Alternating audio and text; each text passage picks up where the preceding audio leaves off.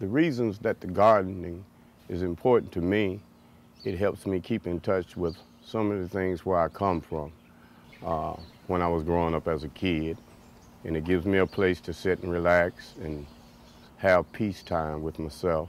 And the joy of watching it grow and the joy of giving it to other people after I've grown it. This garden may save someone's life, particularly mine, to where I could have been outside the fence and doing other things. Something could have happened to me.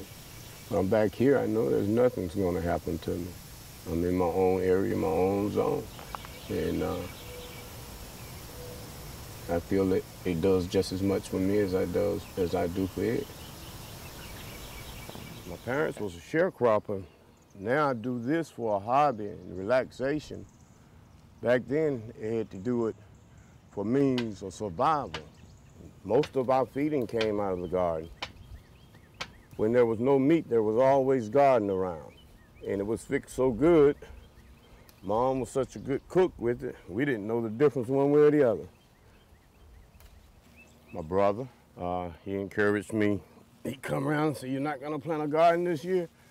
I know, can't do it this year. And he'll say, "Well, what you doing?" I'm at home, and he'll say, "Well, I'll come cut it up for you."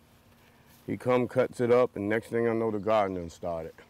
Then he runs out on me. But he always come when I call him. Always come when I call him. Oh, yeah. I told you my private getaway. When it gets too loud everywhere else, I can always come here. Yeah. It's like home away from home. We country boys. I don't know what science say about it, but I know what my brain say about it. Just like the milk.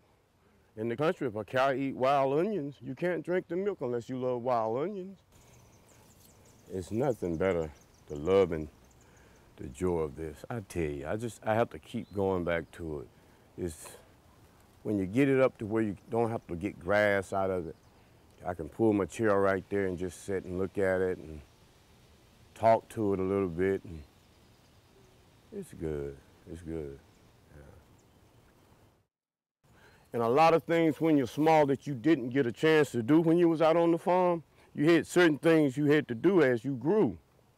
So when you get older, it gives me a chance to do it on my own, and I like it.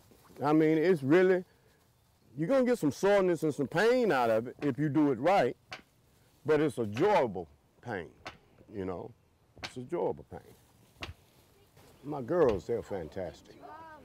The girls, boys are different things. The girls, they want to plant it, they want to pick it, they want to step on it, and that's the difference. See, that right there, just to teach your kids to say, yes, sir, no, sir, yes, ma'am, no, ma'am. Give respect, you get respect. If you don't get respect, that's a person you don't need to be around. What an eggplant? The long... I told Abby to pick it. Oh, no, you can't pick it yet. I don't think it's quite done. Why it's so long? Let me see. Let Daddy get over here and take a look.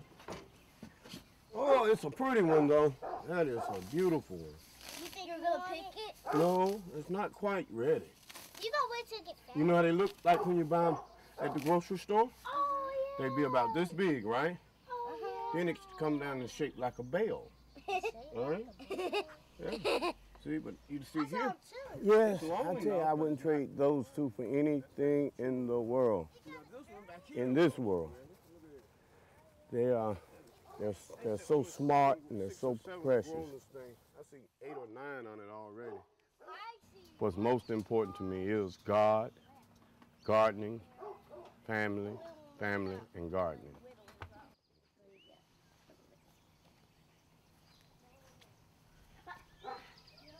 There's a cucumber you could have got right there.